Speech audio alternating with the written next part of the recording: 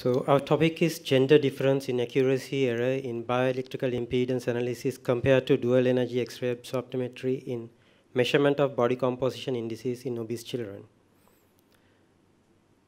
According to the WHO, the prevalence of overweight and obesity between the ages of 0 to 5 years increased from 32 million to 41 million from 1990 to 2016 globally. It has been estimated that 10% of school children worldwide are overweight and a quarter of this group are obese.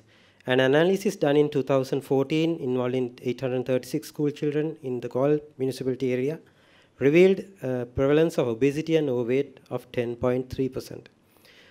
Dual energy X-ray absorptiometry, or the DEXA, is the reference standard in the measurement of body composition indices. But its utility is limited due to the high cost, expertise required, lack of portability, and the restricted availability. Therefore, bioelectrical impedance, or the BIA, has gained the recognition in resource-limited settings for the measurement of body composition indices in screening of children for childhood obesity. So the objective of the study was to determine the concordance between the BIA and the DEXA in the assessment of body composition in obese children.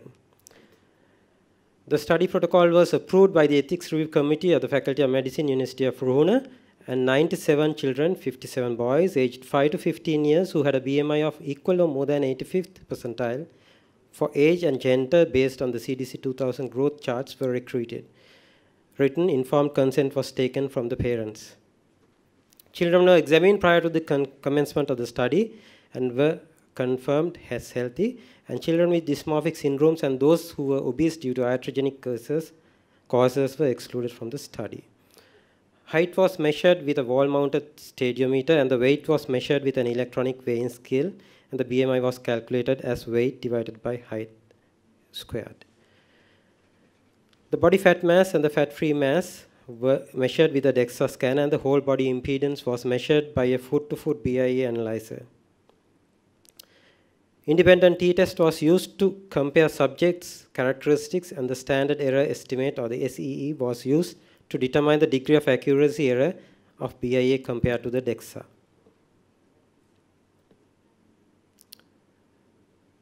Boys and girls were not different with regard to age, weight, height, BMI, and body composition indices, except for the fat mass by BMI. And this was a significant difference that you can see in the fat mass of boys and girls, a significant difference, whereas the other parameters, there was no significant difference. With regard to the mean ST difference of and the 95th confidence intervals between the measurement by the DEXA and the BIA, you can see that the significant difference between the boys, but there was no significant difference in the girls, especially with the fat mass and the fat-free mass in boys, which was statistically significant. When mean differences were reanalyzed according to the gender, the difference were narrowed and not significant among girls, while they were wider and significant among boys, indicating that the accuracy error is more and mainly confined to boys. This is further highlighted by the higher SEEs seen among boys compared to girls. This BA plots also gives evidence for the above statement. Boys have an accuracy error in the measurement of body composition indices measured with BIA compared to the reference standards DEXA. This is evident by the higher mean difference and higher accuracy errors observed in the boys, and this was not observed in girls. So in conclusion, although BIA can be considered a viable alternative for DEXA for measurement of body compositions in obese children, the gender difference in BIA accuracy needs to be considered when interpreting the results. These were the references, and I would like to thank all the parents and children who participated in this study, and all the officials from the Faculty of Medicine, University of Ruhuna, and Teaching Hospital Karapetiya for their assistance. Faculty of Medicine, University of Ruhuna is acknowledged for the financial assistance faculty research grant provided for the financial assistance. Thank you. Thank you, Dr. Silva. Open for discussion. What is the clinical use of this, the clinical setup? How are you going to use this, the methods used? Yes, now, as I said, we have two methods, the BIA and the DEXA. Now, DEXA is a fairly big machine, like a CT machine, but it does not have much of radiation, but it is fixed to a room where the children has to come there.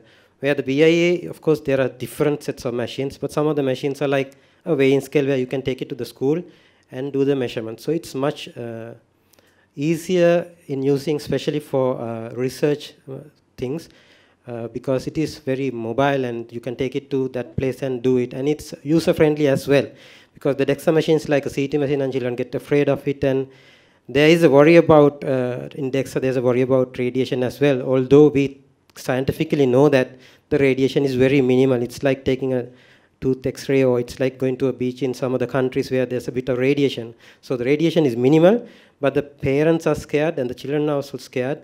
Number 3 is that it's just there in one place and the children will have to come for that particular place.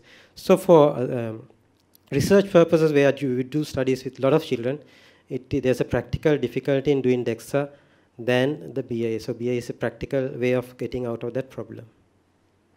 Do you have any possible explanations why the measurements were different?